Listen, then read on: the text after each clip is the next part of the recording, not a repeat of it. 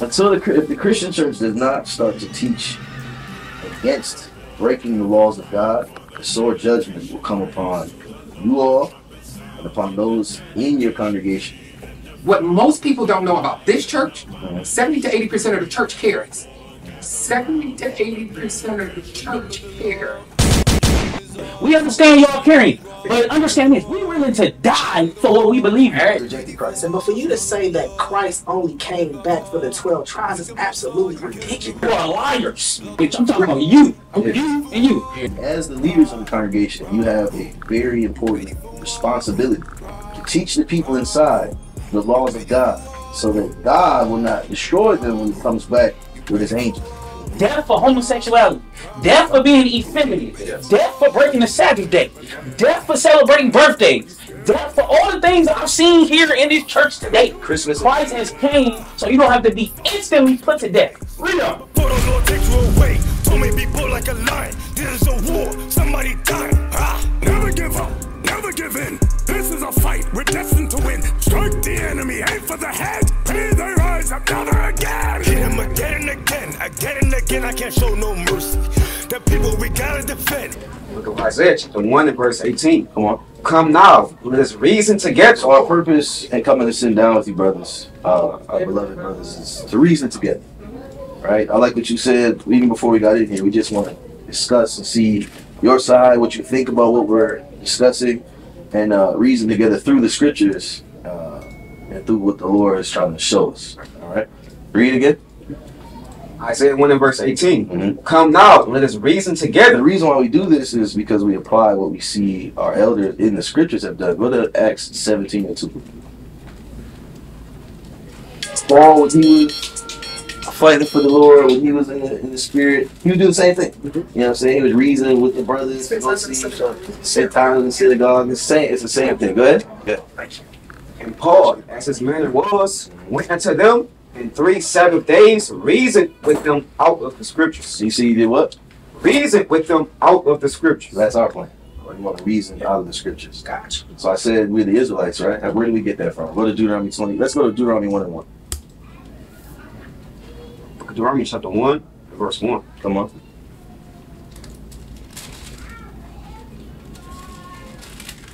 These be the words which Moses spake unto all Israel. So Moses delivered the word unto the Israelites. The whole book of Deuteronomy is written to the Israelites. Deuteronomy 28. And let's go to verse 15. The book of Deuteronomy chapter 28, verse 15. Come on. But it shall come to pass, if thou wilt not hearken unto the voice of the Lord thy God. So, as I said, Moses delivered the word to the Israelites. He said, if you will not hearken unto the voice, unto the word of God, unto the things that I have commanded you to do. Read. To observe to do all his commandments and the statutes which I command thee this day. Read. That all these curses, what? All these curses shall come upon thee and overtake thee. So the Lord said all these punishments will come upon, curses of punishment. The punishments will come upon you and overtake you. Let's read about what these punishments are. Come on. Verse 16. Yeah. Cursed shalt thou be in the city. So in all of the cities, and this is not just in this time, because the curses have been on us since they've been put on us. It's like the Lord says, all my judgments are like a rain. So it keeps happening. It happened in the time of Greece. It happened in the time of Rome. Now it's happening in America. He said, cursed will you be in the city. In every major city that you go to in America, Houston, Atlanta, Chicago, Detroit, the ones you see in poverty, in the bottom of society, are us. They look like us. They talk like us. They are us. Read. Cursed shalt thou be in the city, and cursed shalt thou be in the field. Cursed shall you be in the field. In the fields, what do we have to pick? Cotton, tobacco, sugar. This is what God is saying happened to the Israelites. I've never seen a man with a little yarmulke on his head pick tobacco or pick cotton. Cursed shall you be in the field. Jump to verse 37. Verse 37. And thou shalt become an astonishment, Read. a proverb, and a byword. So a proverb is a wise saying. It's a stereotype. Blacks, Hispanics, and Native Americans, what stereotypes do we have? Black people, our favorite food is what? Chicken and watermelon. That's a stereotype. Or if you want to hide something from a black man, where you put it? In the book. In the book, you see, you already knew that. That's another stereotype. That God said you will become a proverb and a byword. A byword is outside of your God-given name. A title or an identity or a moniker outside of your God-given name. Our God-given name is Judah, Benjamin, Levi, Naphtali, Issachar. Those are the tribes that we were given.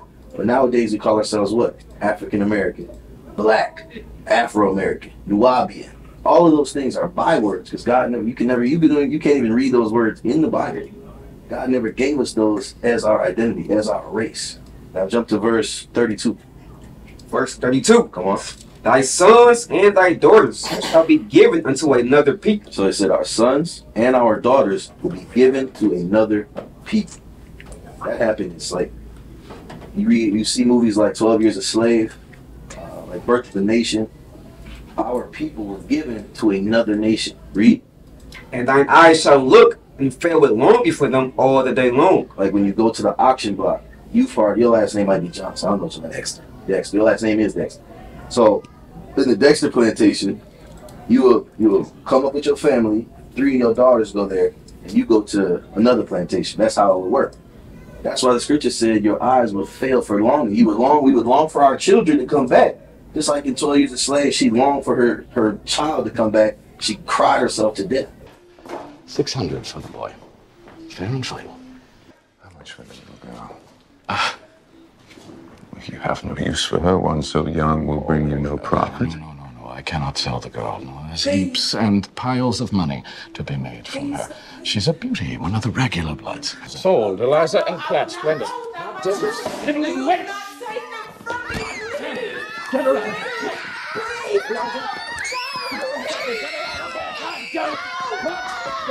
Read. And fail with longing for them all the day long. Read. And there shall be no might in thine hand. No economic might, no military might to get our children back. It happens today as well with CPS. We have children and take them from us. We have no might to obtain them back. It's a curse from God. Jump to verse 48. Verse 48. Come on. Therefore shalt thou serve thine enemies. So God said, throughout all of this, because you didn't listen to what I told you, remember in verse 15, because you didn't listen to my commandments, you'll have to serve your enemies. Read. Which the Lord shall send against thee in hunger. In hunger. For food, we can't go to another black. Like if my brother, I can't go to him to get food because he doesn't own the store. He doesn't own. I can't even go to my people to get toilet paper or to get clothing. Read. And in thirst. So God said you would have to serve for hunger and for food and water, for hunger and thirst, and in nakedness. clothing. Read. And in wants of all things. Like, for example, if you die, in order to certify your death, you need a death certificate. You can't go to your people to obtain it. When you're born, in order for them to certify your birth, you need a birth certificate. You can't go to your own people to obtain it. Read on. And he shall put a yoke of iron. A what? A yoke of iron. There's only one nation on this earth, one people on this earth, Blacks, Hispanics, and Native Americans, that have had, which are one people, that have had yokes of iron on their neck. How did we even get to America? We got here through slave ships. When we got off those ships, they put yokes of iron on our neck. There's no other nation that can say they had yokes of iron on their neck. It's a nation of people. This is why we say, this is the proof that we are the Israelites. And why do we say it matters that we had yokes of iron on our neck? Go to verse 46 right quick. Verse 46. Come on. And they shall be upon thee for a sign. So they is the curses. The curses will be upon you for a sign. Come on. And for a wonder. And for a wonder. Read. And upon thy seed forever. Keeps happening. The sign is, just like you know it's dad on that sign, the curses will be a sign upon us to show us in these last days, we are the Israelites. That's why it says, they shall be upon you for a sign. When you look for people that serve for hunger, thirst, want of all things, they are the Israelites. Watch this, verse 68. Verse 68. Mm-hmm. And the Lord shall bring thee into Egypt again. Egypt means bondage. It's a Greek word, it means bondage. Read. With ships. The Lord brought us into slavery. How did we get to America? With what? With ships. Cargo slave ships. Read. By the way whereof I spake unto thee, thou shalt see it no more again. Read. And there, once you get off the slave ship, what was going to happen? ye shall be sold. You'll be sold as what? Unto your enemies. As what? For bondmen. Sold unto your enemies, the white man, as bondman. slave man, and what? And bond women. And slave woman, and what? And no man shall buy you. The word buy there is redeem. Malcolm X couldn't redeem us. Martin Luther King couldn't redeem us. Marcus Garvey couldn't redeem us. We're still in the state that we're in.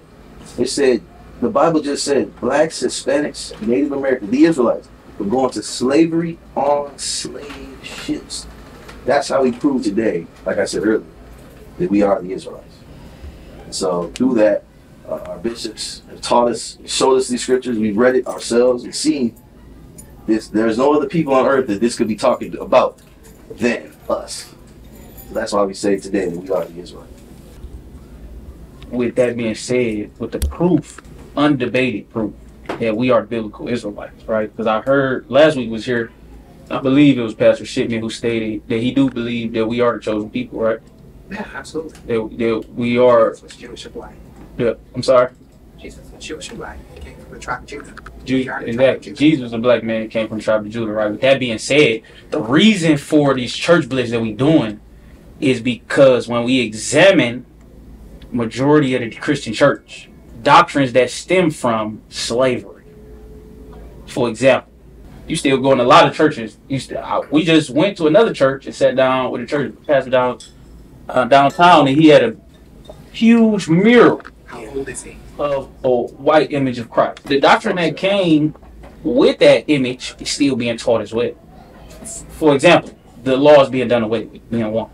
You go in a lot of these churches, they in the church all Sunday, and they selling you pork after service. So, you know what I'm saying?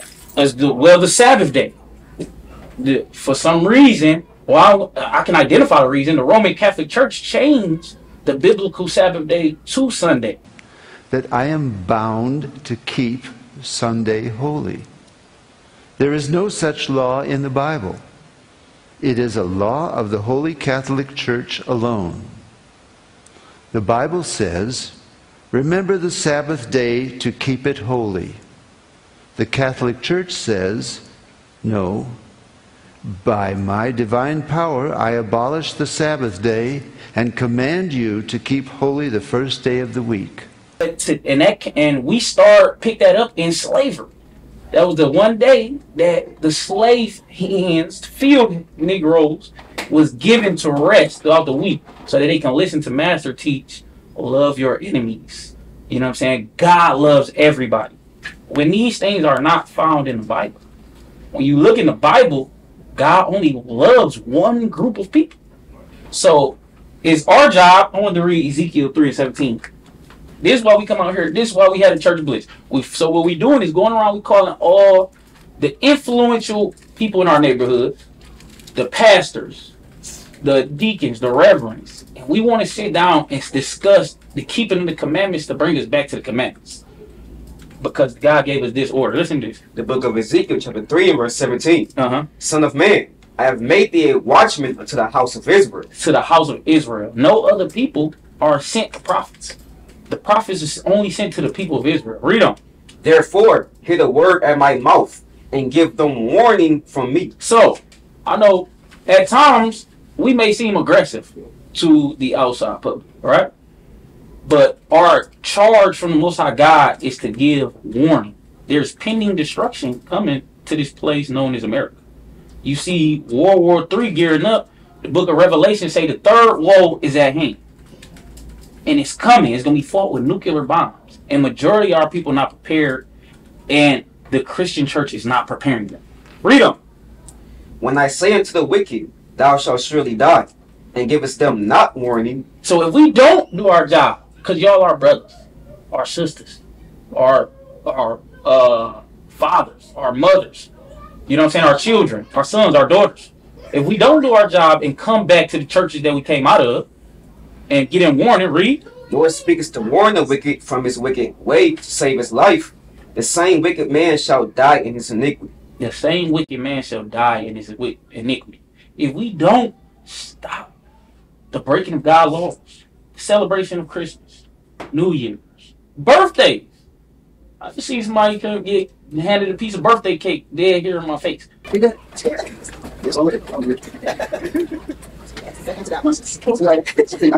what I'm saying? These are all the breaking of God laws. And it's the reason we in the situation we are in today. Because the only way to get out is by keeping the commandments. Revelation 22. Revelation chapter 22 and verse 14. Mm-hmm. Blessed are they that do the commandments. Now, this is the last book of the Bible. Read. That they may have right to the tree of life. Uh-huh. And may enter into the gates into the city. Mm-hmm. For without are dogs. For without is dogs. People who did not make it in. And who else? And sorcerers. And sorcerers. Modern day Christianity is paganism. From the root to the head, it all stems from paganism. Even the cross stems from the pagan god Tammuz. There was crosses thousands of years before Christ put to death. It was crosses. And it was all for the worship of a false god. The Sunday worship, which is the worship of the sun god Ra. As leaders, we going to be held accountable. When you present yourself as a bishop, I don't know the correct title. I want to make sure I refer to y'all as y'all correct titles. Pastors, the deacons. I want to say just red is fine with me. Terrence. Yeah, but somebody looks to you as their pastor. You know what I'm saying? You know, you are. That might be a humble statement. Just be like, okay, I'm ready. But somebody looks at you as their guiding light to God.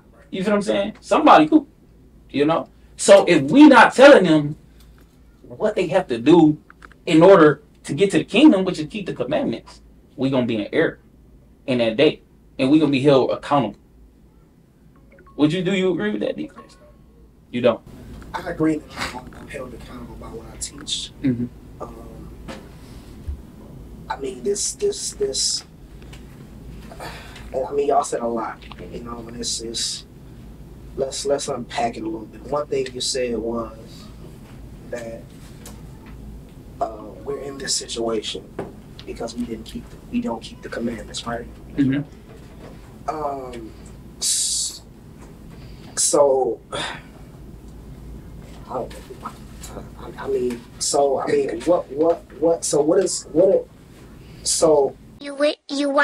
you could do so, you could. Okay, so let me ask you this. All right, let me ask you this. So you led off by saying we believe the Bible. That's right. So are we talking about the whole Bible, all 66 books, the whole Bible? Are we taking 80 books? Are we taking all of that into consideration? All 80 books. All 80 books. We taking all of that. Yes, sir. Yes, sir. So what type of Bible do you have? 1611 King James. What type of Bible do you read? Same. We all read King James 1611 original. Okay, that's cool. So when you say that the reason that the world is the way it is because we don't keep the 10 Commandments, how do you know that to be true? Because when I think about the world of the way it is, I'm reminded of the beginning and how the Bible says that everything came to be. The Bible says that God created man in his own image, his own likeness. Right. Right? He placed that man over a garden. Out of that man, he created a woman. And in that garden, that man and that woman dwell together in commune or relationship with God. In that garden, God said, "What? Bro, what are you talking about, man? Hey, you can eat from any tree that you want, except this one, the tree of knowledge of good and evil." Mm-hmm. And they, and the story goes on to say that, hey, the serpent, Satan, came and tempted the woman. He was able to convince her that this tree was good. God said, hey, the day you eat from this tree, you will surely die. And so what we know as Satan, he is a tempter of man. He is a liar. He twists the truth. He twists the truth to make it seem correct, right? And so he was able to convince her to eat from this knowledge of tree of good and evil, and which she did, and she saw that it was good, and she did not die. And so she went to her husband, who knew what God had said, and he ate from it too. And so the thing here is, they didn't die at that particular point of physical death, but they experienced separation from God. They were put out of the Garden of Eden. But with that disobedience came a lot more. So, I mean, if we look at how mankind was cursed, and when I say mankind, I mean literally mankind. The world we live in was cursed, because if we, I have to go to it and read it to get a. Where we going? We're gonna go to Genesis. Let me find it real quick. 3:16. I didn't know how this was gonna go. Genesis 3:16. Yeah, there you go. Yeah, there you go.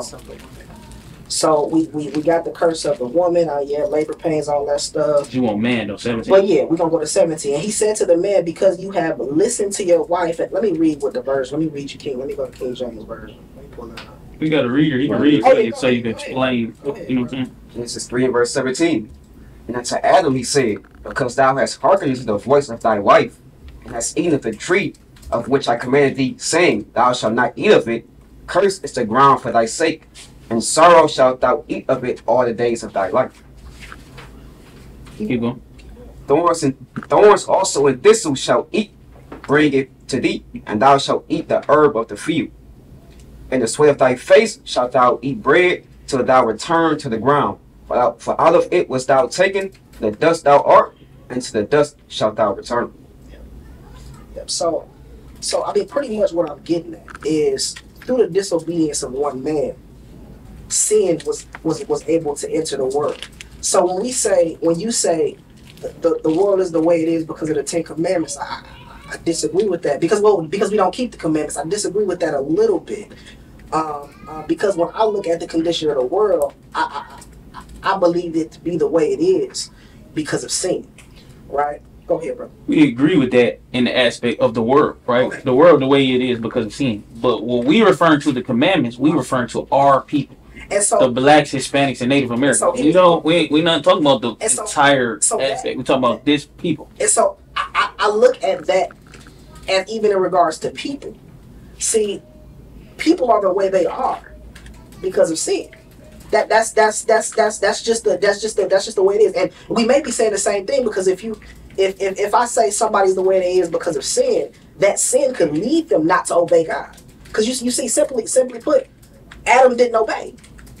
And we know that obedience to God is something we should do, right? So I'm trying to bridge the gap. So I want to ask you a question. What y'all understand. I want to ask you a question. So the officer here, he went through the book of Deuteronomy, chapter 28. And the book of Deuteronomy is it written to all men or just the Israelites? So I believe it's just written to Israel. Right. That's correct. We just prove what you said, right? Go to Deuteronomy 1:1. But you said that's the correct statement. Right. Listen to the book of Deuteronomy, chapter 1 and verse 1. These be the words which Moses spake unto all Israel on this side Jordan. So this is Moses speaking to Israel. So when we get to 28, the context haven't changed. So in the book of Deuteronomy 28, he speaks specifically about a group of people going into slavery for their sins. And so, okay, go ahead, finish your thought. Right. So my question would be, do you not agree that our slavery was biblical prophecy, like Moses stated? So here's the because I heard you when you went through it. Here's a couple of issues I have with that, right? So let me just ask you a question. When did slavery occur? When did it occur? You talking about this particular slavery, or I'm talking about, like you said, slaves being brought from Africa to America? When did that occur? Around 1400. 1400s. Okay. So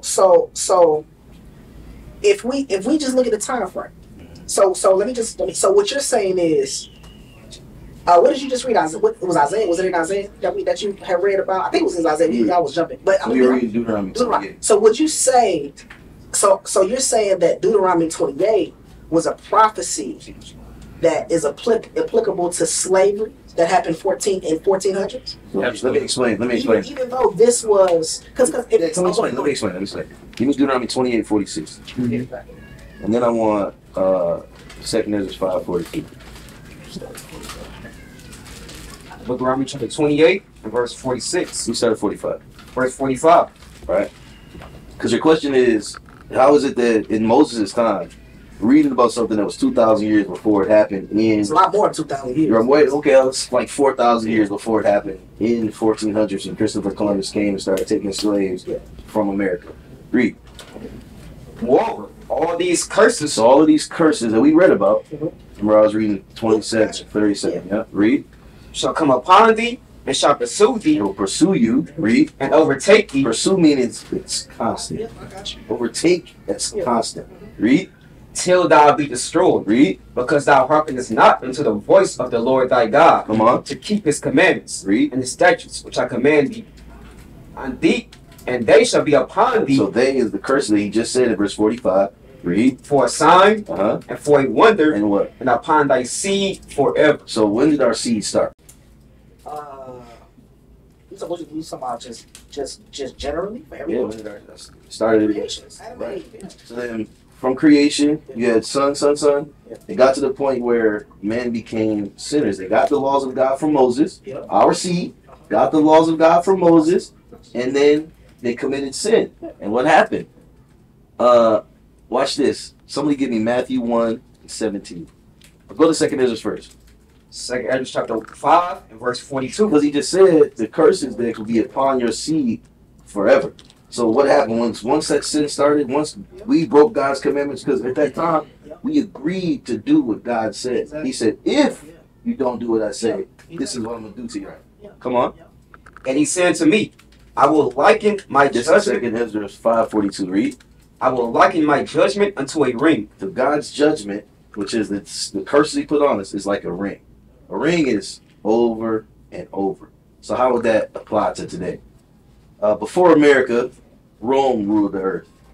Who was in slavery in the time of Rome? Our people.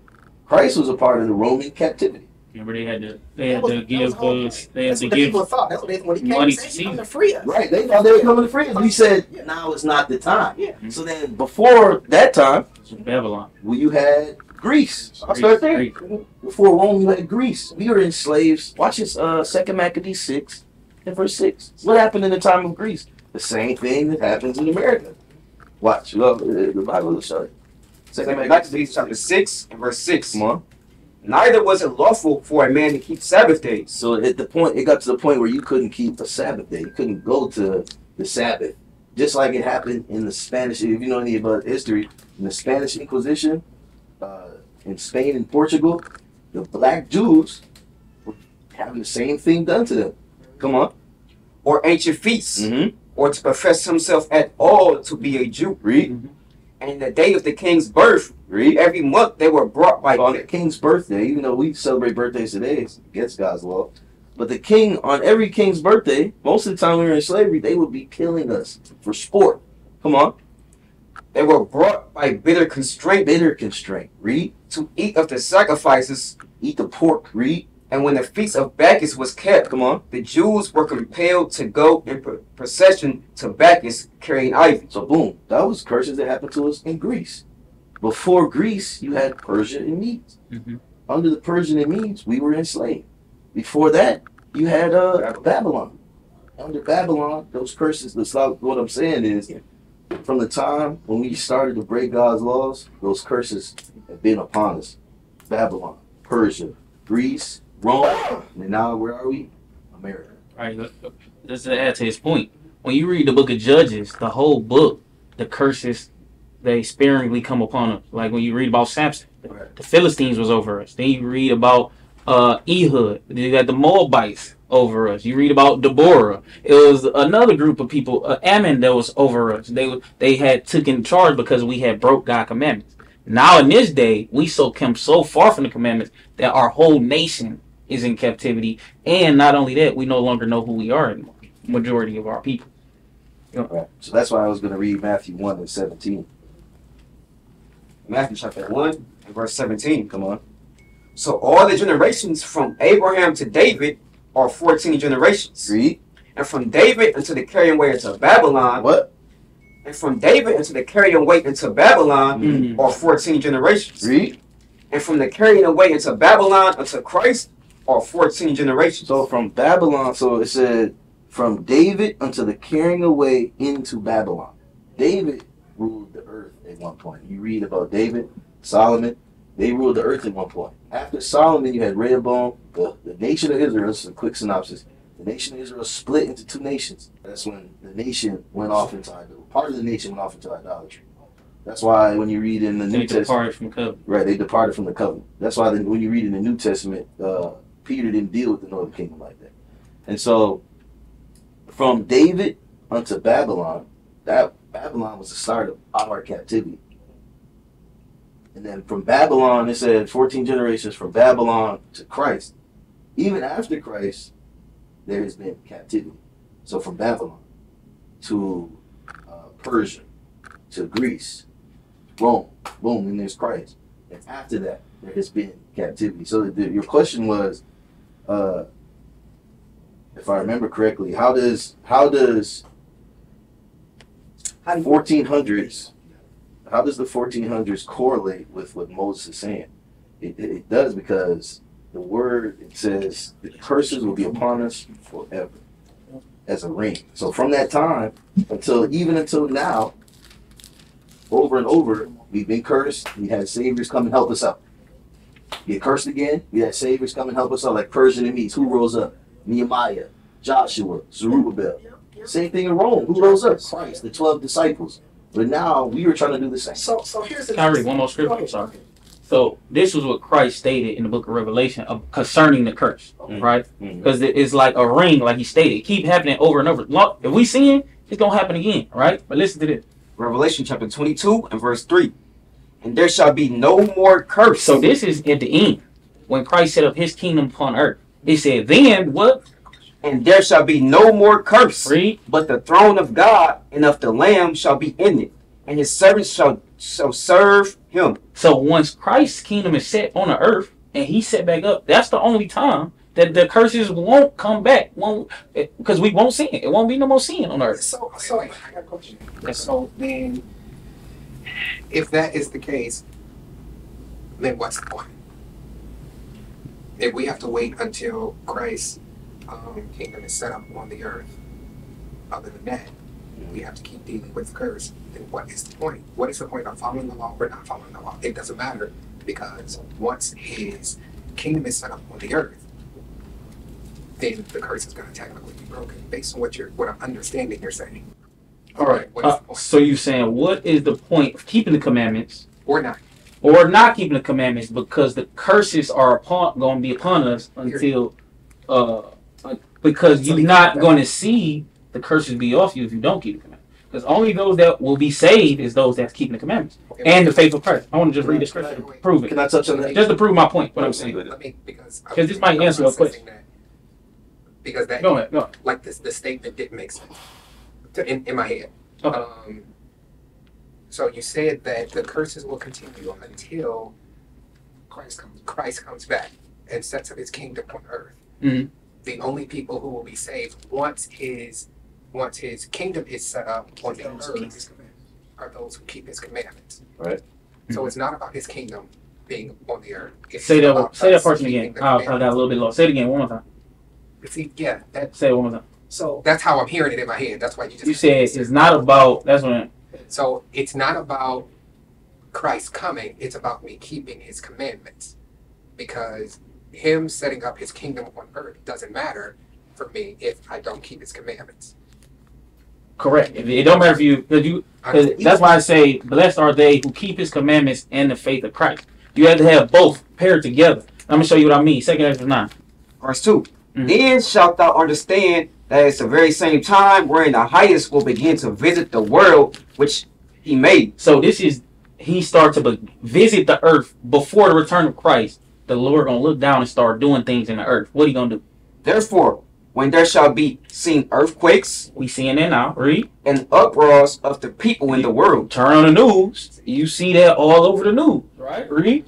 Then shalt thou well understand that the Most High spake of those things from the days that were before thee, even from the beginning. For like as all that is made in the world have in the beginning and an end, and the end is manifest. Now jump to verse 7. Verse 7. And everyone that shall be saved and shall be able to escape By his works. Those that's gonna be saved and that's gonna see that day where there's no curse and it's beautiful and we don't keeping the commandments and we under Christ. Read. Escape by his works and by faith. Whereby They're gonna escape by their works and by faith. Where you read that from? This is the book of 2nd Ezra, chapter 9. They're gonna be saved by their works and their faith in Christ. Read. Whereby ye have believed, shall be preserved from the said perils, and shall see my salvation. Those that keep the commandments and faith of Christ, they gonna be preserved. That's it. That's King James 16. That's what that is. Just King James 16. That's kind of conflict. That's a special to. Hey, So it's the same as James 2. I wanted to touch on that. I wanted to touch on the point from the New Testament, because to answer your question, why would Christ matter according to the kingdom? You have to look at the purpose of Christ. Wait, it wasn't that why Christ matter. I thought that's what you said. What is the purpose? He said, "What is the point of keeping it?" Not keeping. Right. What's the point? The purpose we don't make it. So now this is what I'm telling you. This is what I'm saying is, you're saying what's the point of keeping the commandments, right? Mhm. I'm telling you, Christ is the point. So I'm answering your question with this. Go to Acts 13:38. You have to look at the purpose of Christ and the reason why he came when you examine the scriptures. I'm show you through the New Testament. Based on what the brother said, the New Testament will confirm what he just said. Go ahead. The book of I Acts. actually placed it, so give me a second. Go ahead. The book of Acts, chapter 13, verse 38. So why did Christ come? Let's read that. Be it known unto you, therefore, meaning brethren, This is Peter talking when you read Acts 13. Come on. that through this man This man was Christ. Read. is preached unto you the forgiveness of The sins. reason why you have to keep the commandments, and when you break the commandments, is sin. Sin, the definition is 1 John 3:4. Sin is the transgression of the law. When you're in the midst of sin, that means you broke God's law. So what he's saying is, this man has been set up for the forgiveness of sin. Watch this, read. And by him all that believe are justified from all things, Read. from which you But cannot we forget, because we say, oh, we justify from all things, but we forget the next part. Read on. from which you cannot be justified by the law of Moses. Now, this begs the question, who was under the law of Moses? The Israelites. Us. We've always been under the law of Moses. It's the only people that have been. It also begs the question, why would the law of Moses matter? It says, which you could not be justified for under the law of Moses. Because under the law of Moses, when you committed adultery, what would happen? Yeah. You would die. Yeah. Under the law of Moses, if you broke the Sabbath day, you would die. That's Numbers 15. Through Christ, you now have the forgiveness of that sin to be able to go back and keep the commandments properly. You have mercy. This is what he's saying. Now go to Hebrews 9:22. The reason why you have to keep the commandments is because you need a sacrifice for your sin.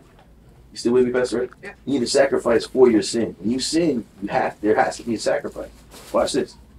Hebrews chapter 9 and verse 22. Come on. And almost all You things hear what he said? Almost all things.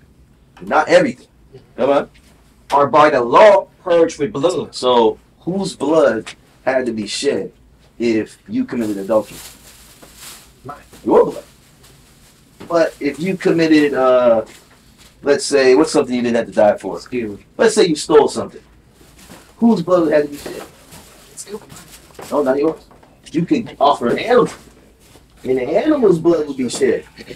You see what I'm saying? You can offer that animal for sin offering, and you would be clear. That's why I said almost all things are by the law purged with blood. So now, whose blood is our sacrifice? Jesus' blood. Absolutely. That's the number one sacrifice. But that doesn't negate the fact that you have to keep the commandments. Watch this, Hebrews 9:15 now. Wait. Hebrews 9:22. Mhm. Did you finish that? Because it didn't sound like it was finished. It wasn't done? Oh, my bad. Finished now. Yeah. And almost all things are by the law purged with blood. Come on. And without shedding of blood, That's good. I'm glad. Pastor Ray, you all right with me, brother. I'm glad you said that. Go ahead. and without shedding of blood is no remission. You see that? Without shedding of blood, there is no forgiveness for sin. This is why the commandments matter. Because when you break the commandments, you're in the midst of sin, and you have to offer something. That's how you had to do it in the Old Testament. But now we have Christ. So, Even though you have to still keep the commandments, there has to be His blood covers blood sacrifice, a mistake that you make. animal sacrifice. Let's say, right, under Christ, Mhm. you commit a sin. Yes. Christ's blood has been shed for you so that you can still keep the commandments and not die for that sin. Right. That's why when we read Acts 13, Mhm. he said, under Moses, you would die. Yeah. Now you have Christ, but that doesn't mean you stop keeping the commandments. You see what I'm saying? So that's very different from what I've heard said previously. Right. Because what I've heard said previously is we keep the commandments in order to be saved. Yeah. What I heard you say was Christ died for Christ died for our sins to get us to a place that we can keep the commandments. Is that what you said? No, I'm saying Christ. I'm saying you always have to keep the commandments.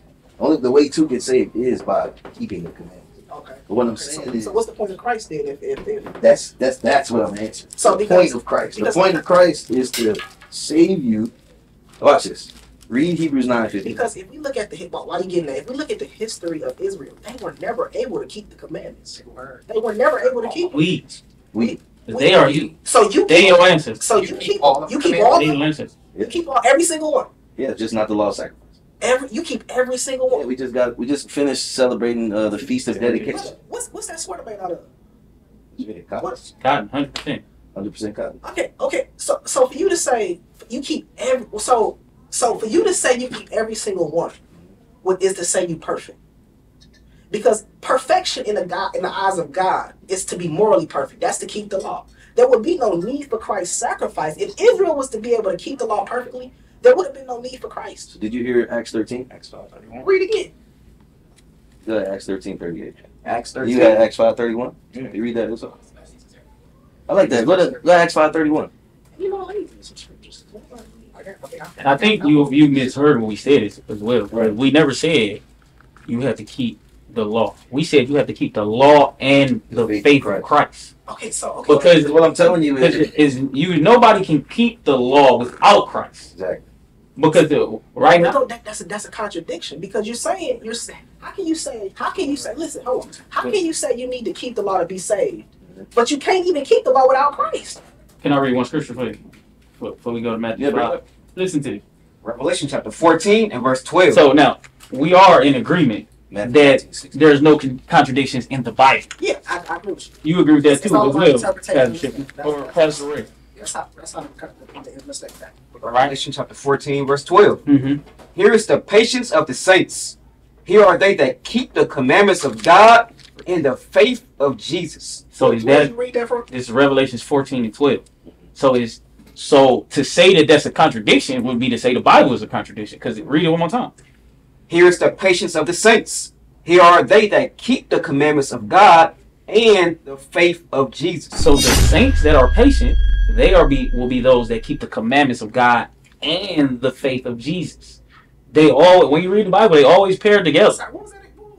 Revelation 14 verse 12. Read it one more time. Revelation. Wait, make sure you. I got you. I got you. Cool.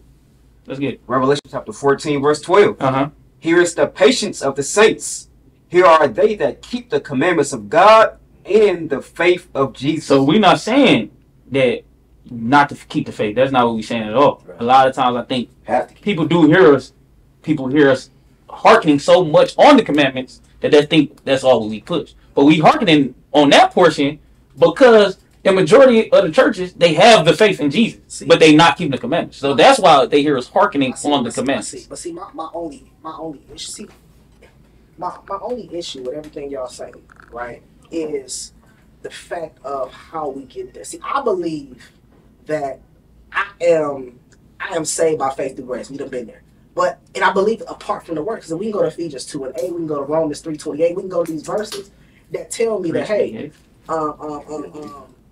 I'm saved by faith. I'm saved by grace through faith apart from works. Mm-hmm. So I recognize that I place my trust in the Christ. I come to Christ, right? So I'm from a camp where I don't believe that I'm saved by works. So I'm not saved by anything I do.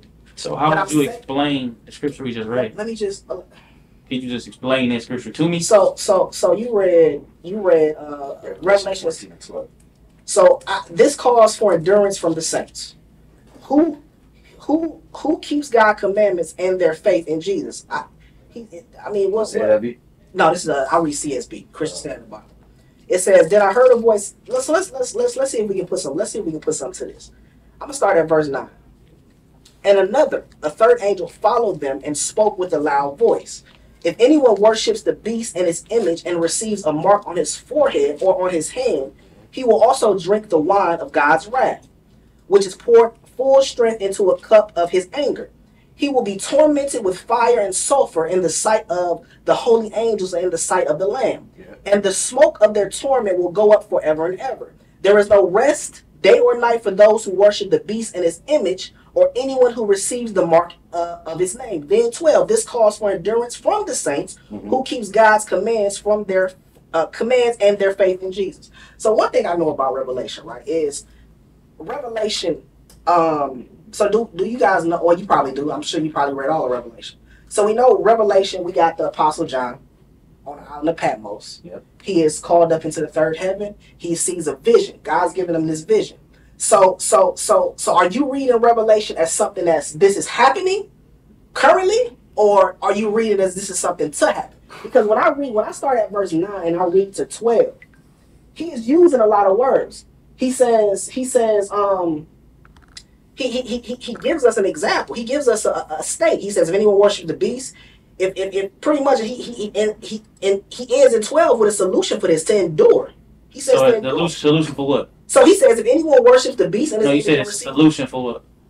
For the judgment for worshiping the for beast. the issue he gives. So for the judgment for worshiping the beast, the solution is keeping the commandments and faith in Christ. So here's the thing, though. But what time frame are we talking about? The book of Revelation is a deep book. We all know that. Right? Yeah, it's wonderful. Love it. But the words of Christ are plain. Okay. Can we go to Matthew? The statement was, how do we know that you have to keep the commandments to be saved in that day? Is that the patience, right? Read what you got. The book of Matthew, chapter 19, and verse 16. Uh-huh. And behold, one came and said to him, Good master, what good thing shall I do that I may have eternal life? If you have eternal life, then we know these people did not drink of the cup. These people did not drink of the cup of the beast. They did not die. These people lived. These people had the patience of the saints. So they didn't feel the wrath of the Lord. They didn't feel the wrath. Read. And he said to him, Why callest thou me good? There is none good but one, that is God. Mm-hmm. I think I just misunderstood something. You said the people that have eternal life did not die. They did not die in the second death. We talking these people that... I'm with you. Okay, read again.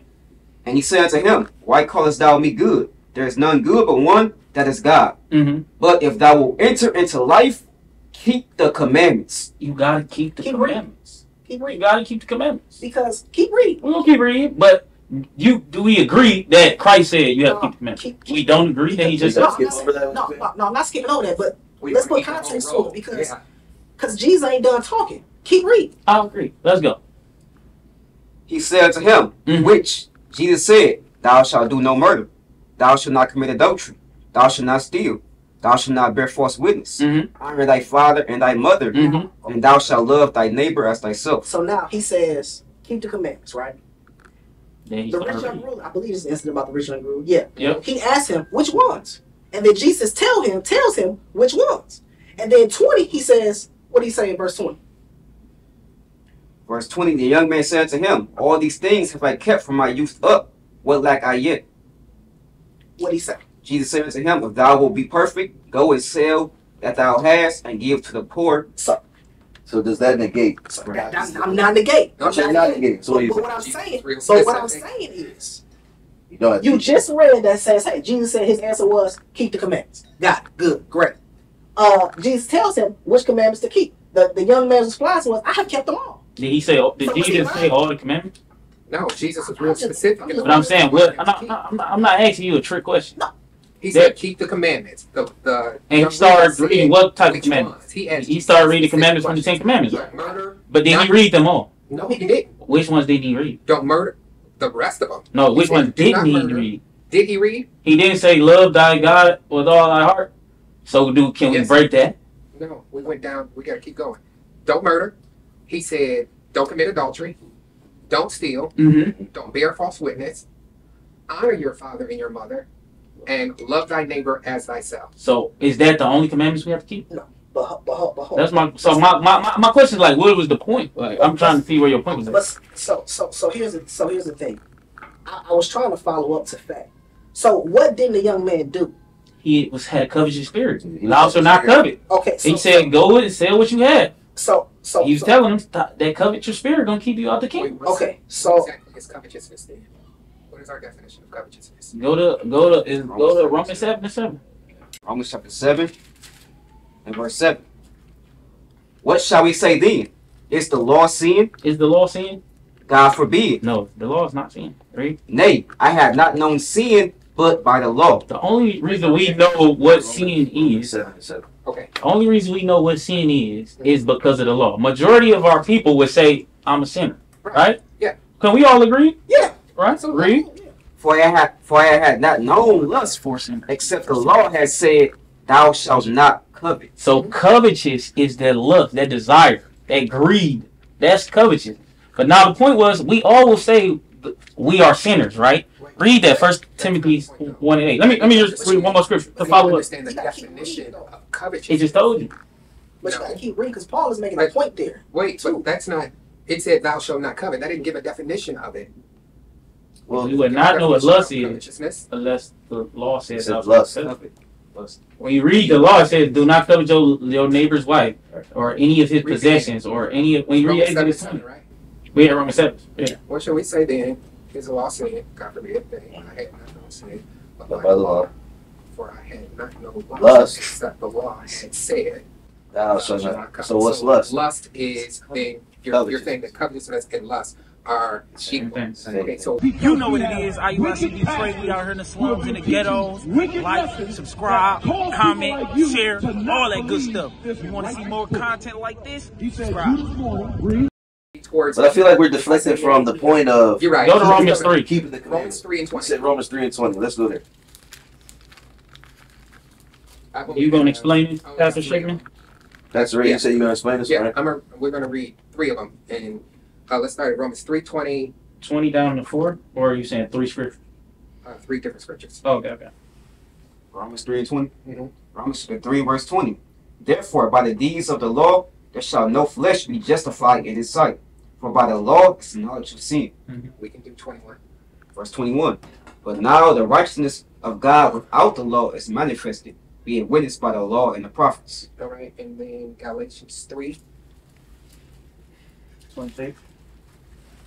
24. Galatians chapter 3 and verse 24. Wherefore, the law was our schoolmaster to bring us unto Christ, that we might be justified by faith. And 25. Verse 25.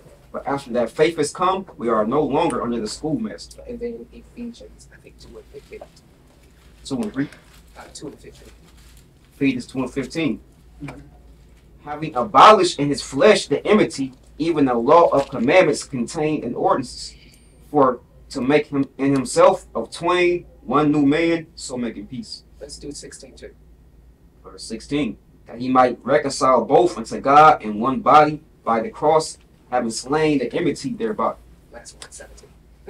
17. It came and preached peace to you which were far off, and to them that were not. What time is it? 2:10. Okay. Do we need to explain that? Where you want me to start? Yeah, I would like you to explain. Romans 3. I'll go back to Romans 3. 3 and 20. Yeah. Romans 3 and 20. We go start at verse 9. He talks about none of the wise, Jews, Gentiles, blah, blah, blah. Chapter verse 9. Where you at? I thought you said verse 20. No, I just went up. Yeah, Oh. what they were talking You read about. it? But You then want to start verse now? 20, Oh, 20. he goes into, therefore by the deeds of the law, there shall no flesh be justified in his sight. So what does that mean? That the law doesn't cause justification. Which law? Which law? The same law we've all been sitting here talking about. Oh, that's right. So read verse 31 then. Okay. Verse 31. 31. Okay. Huh? You want him to read it? You got you, Pastor Jim? Oh, yeah, yeah. Can you read that one then? Do we then make void the law through faith? Mhm. God forbid. Yea, we establish the law. So then what law is that? And what The law is the same one in law. verse 20? And then we have to figure out. Go to 27. Where then is boasting, it is excluded. By what kind of law? By one of works? Question mark? No, he answers it. On the contrary, by the law of faith. What is the law of faith? Revelation 14 and 12. Law of faith, trusting in Christ. That's the whole point. What scripture is that? What scripture is that? What scripture is that? Can I say one thing what Pastor Shipman said, right? When you just read 31, it said we established the law. What do that mean? We stand on it. We stand on the law? We stand on the law. But it just said. So why would he stand on the law if he's saying you can't be justified? I want to understand. If you saying we stand on the law, what do you mean by stand? What would that mean? Stand on the law? It would be our foundation. It would be what we build on top of. I live in a house that has a foundation. If I don't have a foundation, I don't have a house. See, the problem is when we read Romans, Paul is writing this to who? The Romans. Which are who? Like, what group of people are these people? Gentiles. That's incorrect. Let's go to Romans 2. The problem is when Paul writing this is complex. And you give me 1 Peter, right? I mean, he's writing believers. It's believers there, but it's Gentiles in it as well. Okay, but who is he writing to? Let's know who he's writing to. Romans 2 and verse 17. Who was Paul sent to? 1 Peter 3. You know what I mean? You want to about Paul writing? You know the one. Romans chapter 2 and verse 17. Behold, thou art called a Jew. A what? A Jew. He's writing to Jews, read. And restest in the law. These Jews are people who teach the law. He's writing to the teachers of the church in Rome. This dude the letter wrote to the leaders of the church in Rome. Read. And makest thy boast of God, and knowest his will, and approvest the things that are more excellent, being instructed out of the law. So these teachers was instructed out of the law to a level that we as people never been instructed out of the law. They grew up in the law. They was circumcised on the 8th day. They understood the law, right? The problem is what Paul is writing to people who understand the law. So when we get to verse 3 and it says, you are no longer under the law, these people understood exactly what Paul was saying. Problem is, y'all don't. The law that it's referring to is the sacrificial law. And I'm going to show you what Peter said about Paul writing. Listen to this. I do not disagree with what you have said. So I would just like to point out. Can I read one scripture? I listen to this full scripture. Pastor, I just read this almost. Listen to y'all for an hour and 15 minutes. I agree, but let's go one at a time. So, okay, no, we're not cutting each other off. We go there. I just want to look at. I agree with you. I'm saying I agree with you. That you agree that the law that you're referring to is the sacrificial law. But you didn't say that earlier. You said all the laws we've been talking about. Right. We've been talking about murder. We never brought up the sacrificial law. I agree with you. We brought up the sacrificial law last week. But here's what it is. I agree 100% with you. And this is where I stand on it. 12, same thing. Romans 2, 12 and 13. Romans 12 and 13. Romans 2, 12 and 13. Oh, Romans 2. Same thing. I moved yet. We still in this. Romans 2. 12 and 13. Sorry. Yeah. Romans chapter 2 and verse 12. Mm-hmm. For as many have sinned without law, shall also perish without law. Mm-hmm. And as many have sinned in the law, shall be judged by the law. Mm-hmm. For not the hearers of the law are just before God, but the doers of the law shall be justified. Mm-hmm. So what law is that? Read it again. Read it. Verse 13. For not the hearers of the law are just before God, but the doers of the law shall be justified. Go back to 12. Now go back to 12. Verse 12. For as many have sinned without law shall perish without law. Mm-hmm. And as many have sinned in the law shall be judged by the law. That's where I stand. I agree with you 100%. The issue is it may be just my ignorance. It may just be my religious upbringing, even though most of that stuff I don't necessarily agree with either. At the end of the day, I don't believe that I'm being judged by the law. And because I don't believe I'm being judged by the law, I won't be. So can I read this? So read 14. Let me read something right quick for Pastor. Go to 2 Corinthians 5 and 20. So I heard you say, believe that you're not being judged by the law. So I want you, does Christ judge? Yeah. Of course, right? As a matter of fact, What will he judge? What will he judge men on? Right now, our hearts, our commitment to him, our obedience to him. Okay, so good, read that. 2 Corinthians chapter 5 and verse 10. Yeah, that's what I want. Good job. For we must all appear before the judgment seat of Christ. Judgment seat of Christ. Read. We must all. Every man, you. I don't know your name. What's your name? Yeah. Ed must appear. Pastor Ray. Dex. I don't know your name. Man, what's your name? London. Myself, Azazaiah. All of us must appear before the judgment seat of Christ. Christ is not going to judge on how you feel. He's going to judge on statutes and laws. Read. That everyone may receive the things done in his body. The things done in his body. Read. according to that he have done, whether it be good. What is good? How do we define what good is? Romans chapter 7, verse 14. Because, Pastor, I disagree with what you just said. You don't believe you'll be judged on the law. I wouldn't with the Bible. I agree with the Bible says you will be judged off of what is good. God will define what good is. Come on. Romans chapter 7 and verse 12. Wherefore the law is holy, and the commandment the law is what? Wherefore the law is holy. The commandment is holy. And just. And it's just. And what else is good. So good is the law. So when you go back to 2 Corinthians 5, it said every man will be judged based, read on. According to that he have done, whether it be good. Whether you keep the law. Because that's what the definition of good is. Come on. Or bad. Or bad. What is bad? Sin is bad. 1 John 3 and 4. And then I'll land my plane right there. 1 John 3 and 4. I want to say something too when y'all need to go back to. Hold on, let me finish this. I'll let you speak. So y'all can go to 14. What you? We're gonna go back to 14. Yeah, don't worry. Yeah, we got. I got you, bro. Yeah, he came in late, man. Come on. 1 John 3 and verse 4. 3. Whosoever committeth sin, transgresseth also the law. This is the definition of good and bad. You can also read in Ecclesiastes 12. This is where Christ got that from. Paul got that from. Where it defines what good and bad is. Good is keeping the law, Pastor Ray. Bad is what we're reading right now. Come on. For sin is the transgression of the law. Read. No, read it over. I'm sorry, I messed it up. Whosoever committeth sin, transgresseth also the law. Transgresseth also the law. Read. For sin is the transgression of the law. So sin, the definition of sin, is the transgression or the breaking of the law. That's what Paul is saying. You'll be judged off of what's good, you keep the law, or what's bad, which is sin, you breaking the law. This is where I always get, I feel some type of way because we never keep going because the rest of that says how. You want to read verse 5, you're saying? 5 and 6. Go ahead. Verse 5. And ye know that he was manifested to take away our sins, and in him is no sin. Whosoever abideth in him sinneth not. Whosoever sinneth hath not seen him, neither known him. Oh, you want me to explain it? Okay, so read verse 5 again. Verse 5. And ye know that he was manifested to take away our sins. Boom, I like that. Christ was manifested to take away our sins. Something I was going to read before, which we missed, was Hebrews 9:15. Go there. What does it mean when it says he was manifested to take away our sins? Our is the nation of Israel, all 12 tribes.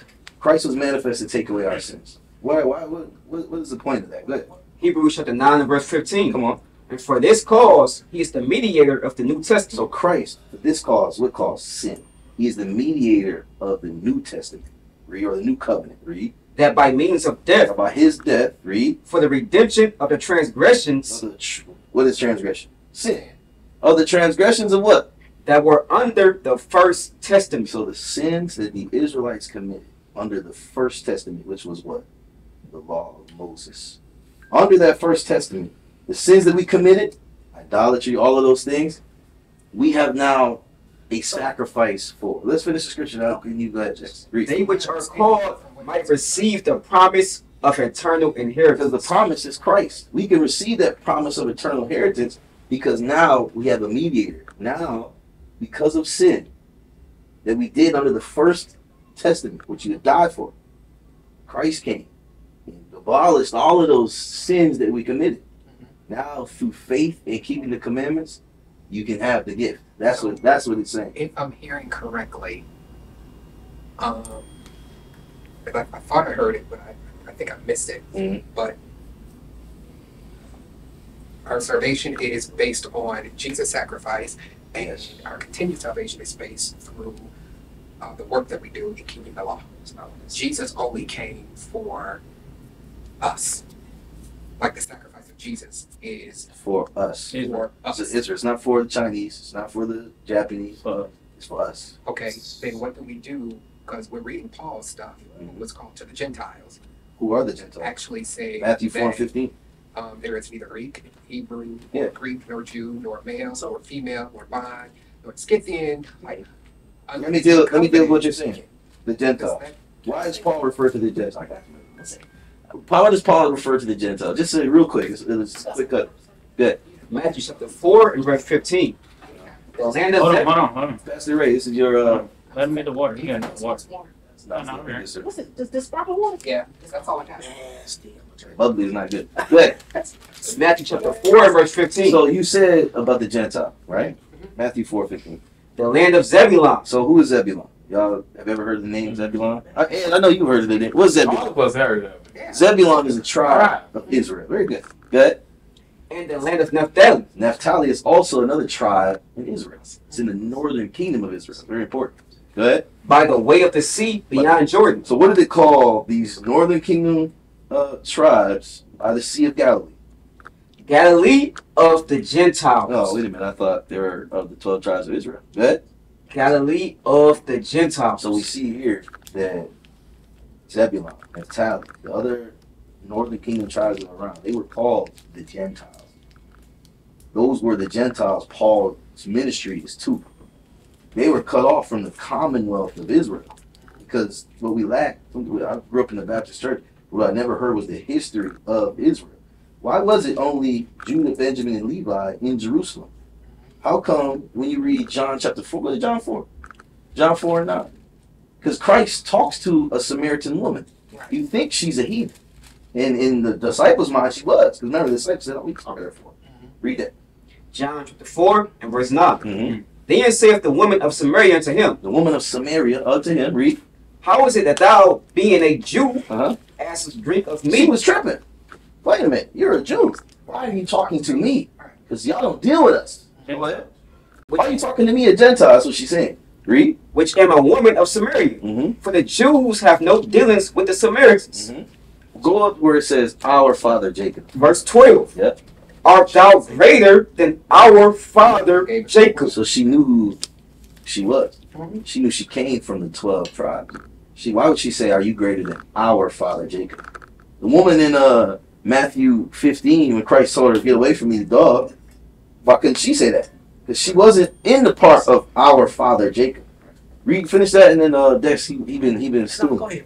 Art thou greater than our father Jacob, which gave us the well and drank thereof himself and his children and his cattle? So when you read that, Jacob, the patriarch of the 12 tribes, I forget where that's at. It should have a precept there.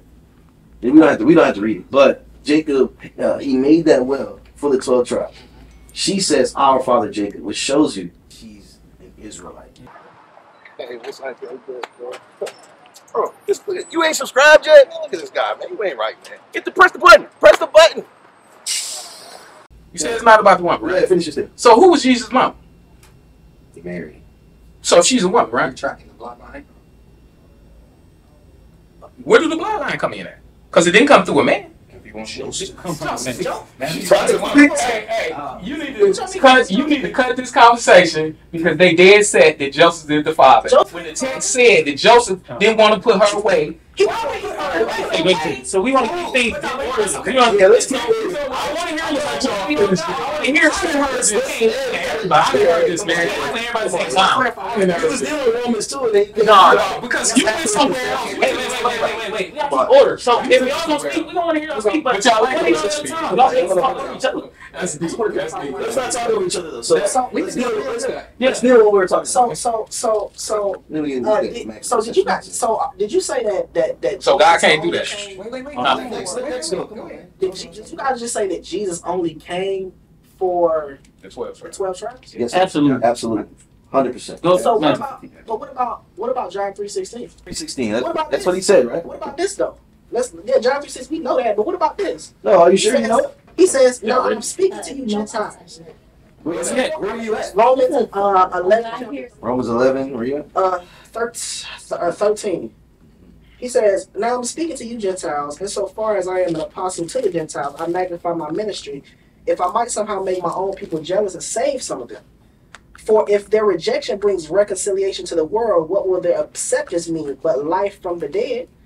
Now, if it's the first fruits are holy, so is the whole branch, the whole batch. And if the root is holy, so are the branches." I'm sorry, where are you at right now? I'm reading 13. I just finished verse 15. I just finished 16. I'm on 17. Hold on, give us a second. Hold on. Yeah, we got it. I'm there now. All right, then 17, right? Yep. Okay, let's get some of the branches will be broken off. Yep. And now, if some of the branches were broken off, and you, through a wild olive branch were grafted in among them, and have come to share the rich root of the cultivated olive tree.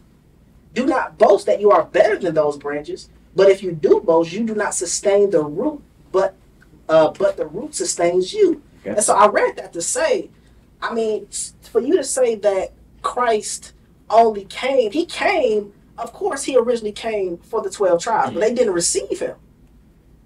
And so the 12 tribes didn't receive him? Are you sure about that?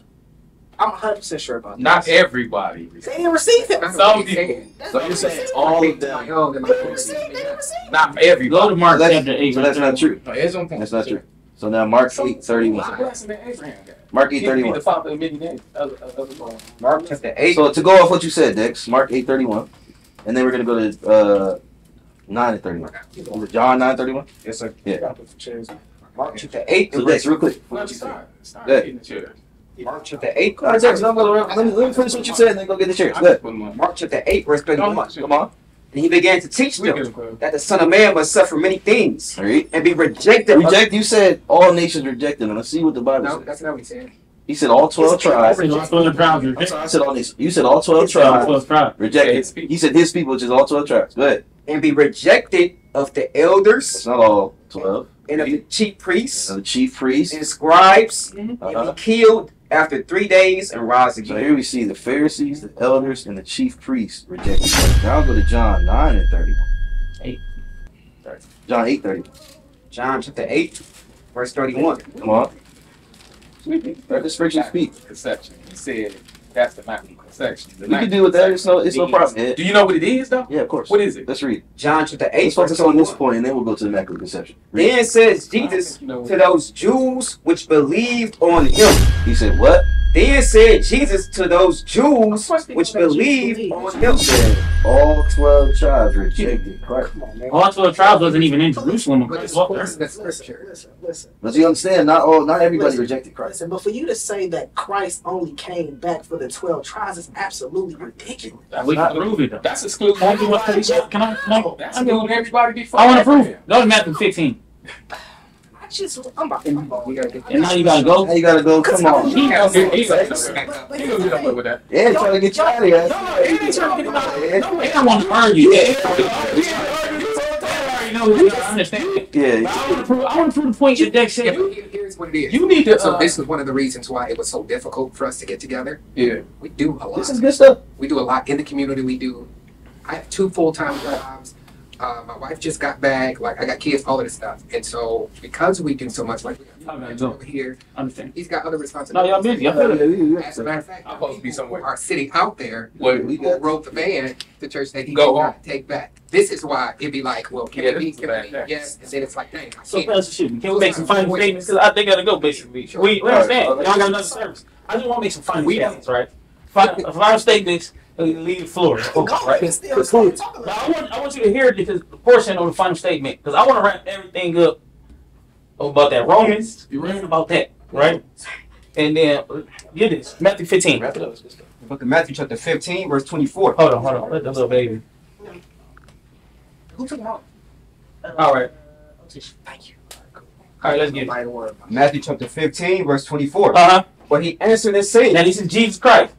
I am not sent but unto the lost sheep of the house of Israel. Out of his own mouth, he stated he is not sent to the lost sheep of the house of Israel, right? Now, we're going back to Romans 3. Go back to Romans 3, because we haven't forgot about that, right? Because the point of us coming Where here... did you just read that from? That was Matthew 15:24. The point of us coming here initially is because the commandments must be taught in the church. Right. And they not being taught. Okay. Listen to this.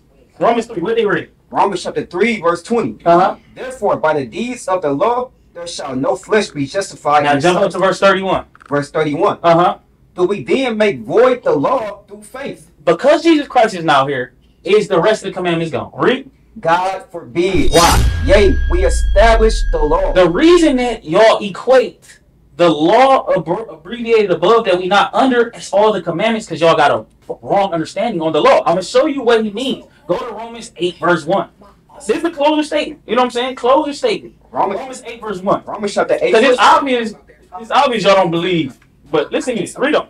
There is therefore now no condemnation to them which are in Christ Jesus. The reason Christ came is to get rid of the condemnation that came through the law, which was death for sin, for the death for adultery, death for homosexuality, death for being effeminate, death for breaking the Sabbath day, death for celebrating birthdays, death for all the things I've seen here in this church today. Christmas. Christ has came so you don't have to be instantly put to death. Read on. Who walk not after the flesh, but after the Spirit. Read. For the law of the Spirit of life. The law of what? For the law of the Spirit of life. Keeping the laws, the commandments under Christ. Read.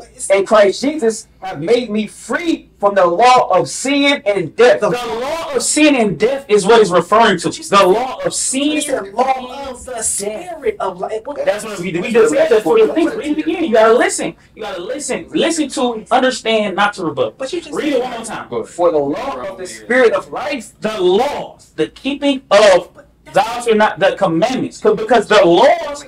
But you just said it's Wait, go back. Where are you at? Romans 8, right? Verse 2.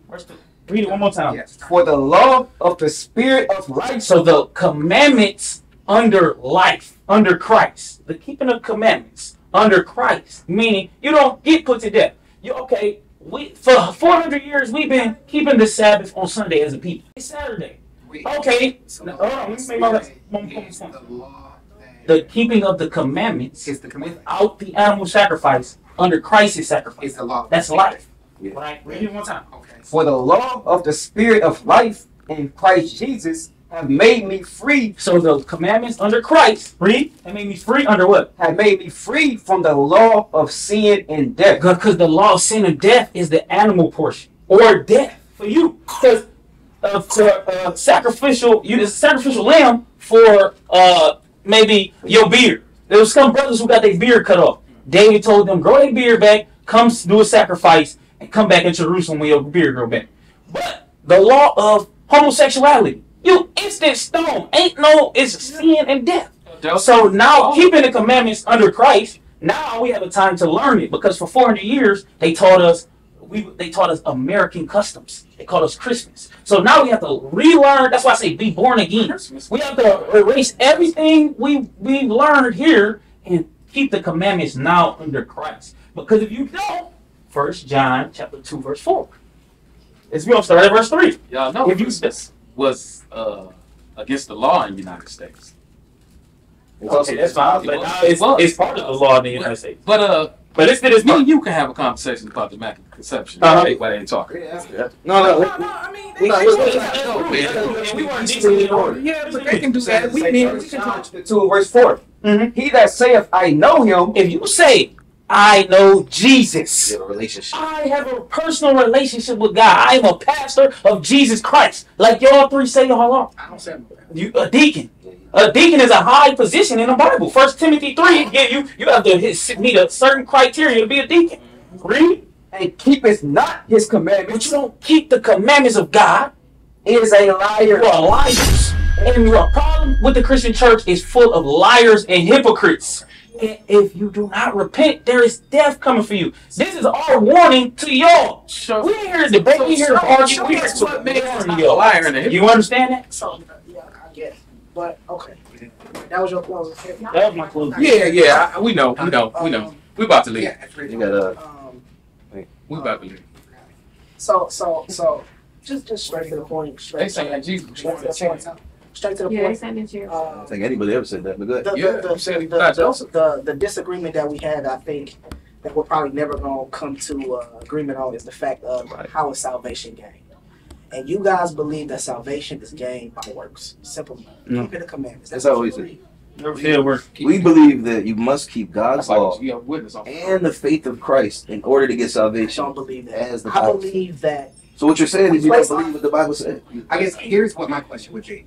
Because I read, because you gave me this before, and I read through it again, I went through it again, I went to the website, I read it. My question is, and maybe this is because of church trauma, but why don't we go to the mosques? Why don't I see y'all in front of We do sit down with the Kingdom Hall? We do sit down with the Nation of Islam all the time. We got a bunch of videos. We've been sitting down with the Nation of Islam. We do. Sit down? Yeah, we sit down with the Nation of Islam. Because I'm going to tell you, have you ever, I remember I was 14, maybe 12, and I went to this dude. He was talking to his son. I don't know, like she had long hair, real light skin, and he decided that he was gonna talk to her. And so I decided I was gonna go to his house and fight him.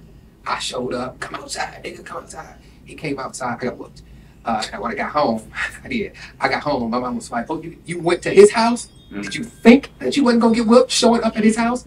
You don't think that it is aggressive? Isn't the word intrusive? Intrusive to show up outside somebody's house, like, and you said that we're not for a debate, but if you show up at somebody's house yelling outside, we want to talk. You don't feel like that? Look, we're the prophets of God. Look, I'm gonna help you understand. We are the prophets of God. Okay. We are army of the living God. We're not the Christian church. The church that you used to, that's not us. We not weak me. Because you keep generalizing me. You don't know what I do. Whatever church you used to, it ain't us. It ain't us. Whatever church you used to, it ain't us. And I don't care if it's you're right. I'm talking about you. Okay. You and you. Whatever church you guys are used to is not us. Right. So, but that's why you asking us this question. Yes. So our mission, when we come up, we teach with all authority. We're gonna go out and we're gonna go and give our people warning, like we read in Ezekiel 33. We sent to give the warning to the people, right? Whether they hear or forbear. That scripture, Ezekiel. I just want to prove why we did yell at your house. Show you why. Yeah, that's exactly. Because if you show up on Loretto, which is where my house is, yelling outside, because somebody did. And go to people's house. Going to the church. You go to the church. But that's the same thing Paul did. That's the same thing. Well, once you do it, Paul did this. When you read Acts 17, I want to answer your question. When you read Acts 17, Paul did this. He stood on a hill right in front of the synagogue and was preaching. And I'm saying what y'all do is good. Having a discussion is good. Being able to confront truth, I think is amazing. Here's what the problem is. What I experienced last week, what most people don't know about this church, 70 to 80% of the church carries. 1, 2, 10. That's number one. Yeah. Number two, the light-skinned dude that was there was a cop. So he was standing there. If you have the video, you will be able to see. I stepped over onto that side because I wasn't going to yell. And I kept saying, I'm not yelling. So I stepped over to the side to have a conversation.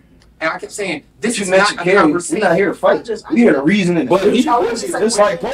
But this is what just like Isaiah and Jeremiah. Reasoning.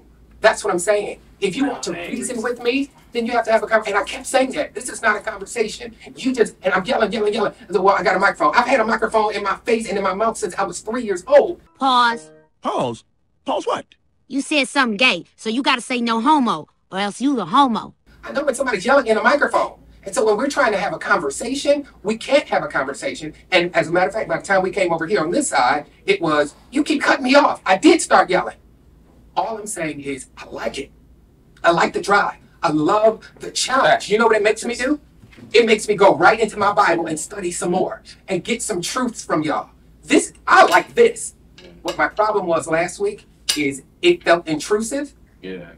That's it. Right? We see now, we don't agree with each other, right? We're going to kick up our dust to y'all, right? Y'all don't have to worry about us no more, right? But even though y'all, it don't matter how y'all feel, it was effective. And it got us here today. Read what you got. It was only Ezekiel chapter 2 and verse 7. Thou shalt speak my words unto them. Our point is to speak the words to you. Read. We appreciate whether they be here or whether they be forbeared. Whether you hear us or not, we hear it. We're going to do what we're going to do. And we're going to continue to do what we do. We understand y'all carrying. But understand this, we're willing to die for what we believe in. Right. So understand this. So we don't worry about it. Hey, what's like that, bro? Oh, you ain't subscribed yet? Look at this guy, man. You ain't right, man. Press the button. Press the button. Yeah, I just wanted to finish with my last thing, and this is my stance. 1 Corinthians 15, it says, now I want to make clear for you, brothers and sisters. 15, just starting at verse 1. Now I want to make clear for you, brothers and sisters, the gospel I preach to you, which you received, on which you have taken your stand, and by which you are being saved. If you hold on to the message I preached to you, unless you believed in vain. For I pass on to you as the most important what I also received, that Christ died for our sins according to the scriptures, that he was buried, that he was raised on the third day according to the scriptures, and that he appeared to Cephas, then to the 12. Then he appeared to over 5,000 brothers and sisters, most of them who are still alive at the particular time of his writing, but have fallen asleep.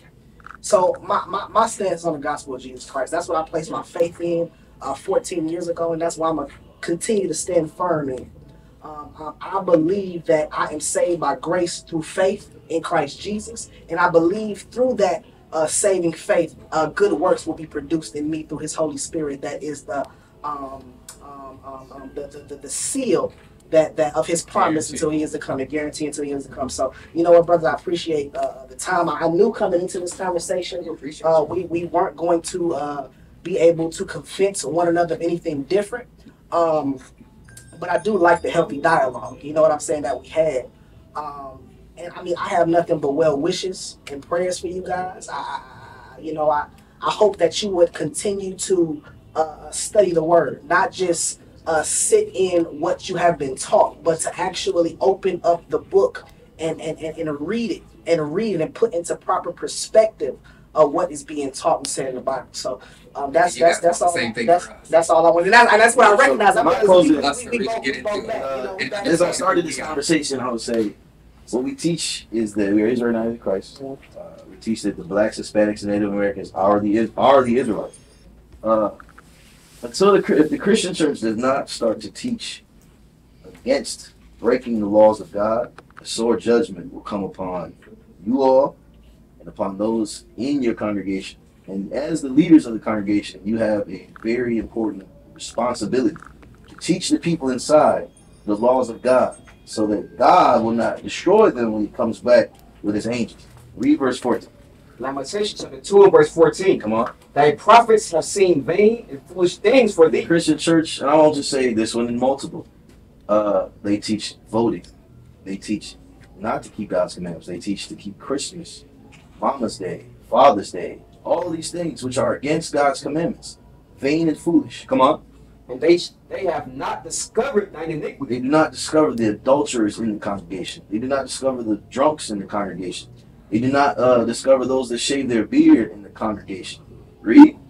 To turn away thy captivity. And if they did, it would turn away the captivity that we are in this present day. So our stance is Christian church must teach against the breaking of God's commandments and must teach the faith in Christ. What is a nation? Nation is family. Nation is community. Nation is men leading by example. Nation is women's support. Nation is children with role models. Nation is unity. Nation